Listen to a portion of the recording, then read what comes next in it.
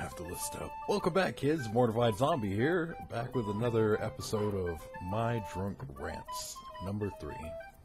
Look what I've got. My stomach's gonna fucking hate me after this is done. And my co-host, the last of my Captain Morgan mixed in with some Coke.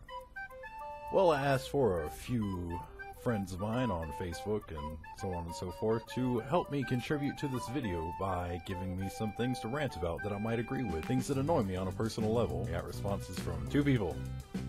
Did a great job, you guys. But they were great responses that I got, and I'm going to include all 4 of them in the video here and tell you who gave them to me, or who sent them. Plot twist, it's the 2 people that commented.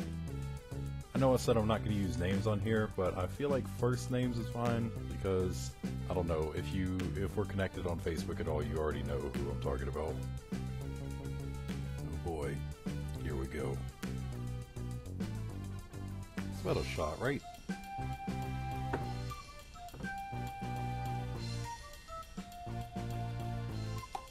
That wasn't so... Number 1, every time the subject of religion comes up, someone asks me that ever-invasive question, I say that I really don't have a problem with talking about it. First question is always, so you worship Satan? Motherfucker! I don't even believe in Satan. All hail the Dread Father. How the fuck would I worship something I don't believe in? Really? Today's episode is brought to you by Tums, the only thing keeping me from having horrible stomach pains while I make this video for you guys. Because I ran out of Captain Morgan, don't get paid until Friday, and all I have is Fireball. Number 2, this one came in from my buddy Dylan from Facebook, and he said something to the effect of people who say, I'm not racist, or on behalf of all blank. Okay, generally if you start a sentence with, I'm not racist, but you're probably about to say something really racist, and it's probably not okay. Just because you made that little clarification doesn't mean it's not offensive. That's almost like saying, hey, no offense, but you're a real piece of shit. Number 3, I really cannot stand people who can't handle their fucking liquor. This isn't to say someone who throws up because they've got too much alcohol in their stomach or something to that effect. This is more referring to people who get out of control levels of stupid while they're drinking. I realized just now that I poured my shot at the beginning of the video footage for number 3, but never actually took it, so I'm pouring another oversized shot to compensate for it. God help me. Just kidding, I don't believe in God. This one came in from another friend of mine, Danielle. If you chew with your mouth open, so help. I can't fucking stand loud eaters. Don't fucking moan while the food's in your mouth, but that's not really the common problem. The biggest issue is people who chew with their fucking mouths open. I swear to God, if you don't shut your mouth, help me God. The next person I catch doing that shit, I'm just gonna shove the remainder of the food down their throat. Number 5. This one also comes from my buddy Dylan. Who gets to decide what an acceptable pet is, and fuck you for the decisions you've made thus far. If I am able to domesticate a 360-pound eastern lowland male gorilla, that's my best friend for fucking life. You ain't gonna do shit about it. Go ahead and try and come take him. I'm gonna teach him a little something about guerrilla warfare.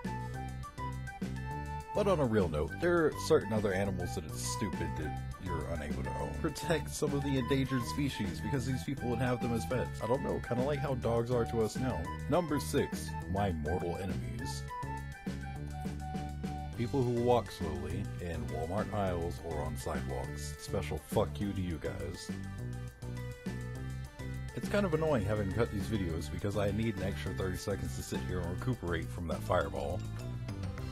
Okay, if you're walking slowly in a Walmart aisle or down the sidewalk, and I'm right behind you, I know you can hear me and or see me. I am 6'5" and 200 some odd pounds of southern edgy angst. There is no way you can miss me or miss my footfalls as I'm walking behind you, exaggeratedly slowly, hoping you'll take notice and fucking move. Number 7.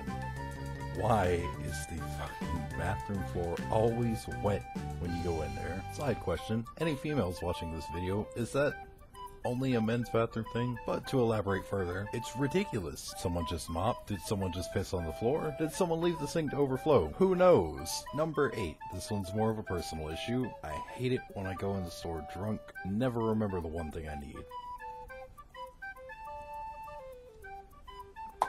The difference between high and drunk munchies is when you're inebriated, you're still under the impression you can cook, so you're gonna grab whatever sounds like it'll taste good, half-ass try and cook it, pass out, completely forget about it, and then your house is probably gonna have burned down by the time you wake up. But I digress. The main point of this is, I always get new clothes and new video games, some new software for whatever video game system I'm using, random camping supplies, knives, things of that nature, but never remember the one thing that I actually went in there to get. Sweet Earth Goddess, I am fucked up. Number 9. This one's another personal problem. I hate when I'm in a hurry trying to type to someone on Snapchat or Messenger, and this awful, fucked up little phone right here, with all the cracks that you can't see, because it got chewed on by dogs. Thanks, DJ. I hate whenever it freezes up when I'm in the middle of trying to type a message to someone in response to some emergency that's happened in their life or something they need advice with, some kind of craziness going on in their life. And I feel like I need to respond rapidly and definitely don't want to leave them thinking I've just left them on red, because that's a dick move. So if it takes me forever to respond, guys, I am so very sorry. I promise I am getting rid of this piece of shit phone as soon as I can. As a matter of fact, I'm going to have a very ceremonious funeral for it, where I set the motherfucker on fire and post it to YouTube. Number 10. I know I said people from number 6 are my worst enemy, but you have to be an especially kind of shitty person to fall into the number 10 category. These people are the worst of the worst. I wouldn't trust my children around them. I wouldn't let them near my house even if it was locked. You can't trust anything around them. They're apt to do some crazy shit. I don't know, maybe they'll pour sugar in your goldfish tank. I don't know what that'll do, but it's probably not good. You just can't trust these people. Number 10 was sent in by Danielle. I abhor people who break pinky promises. You may laugh, but the pinky is sacred. As silly as it may seem, when you enter into a pinky pact, breaking it is pretty much the equivalent of selling classified information from the United States to Russia. For the grand finale, a small drink just won't do.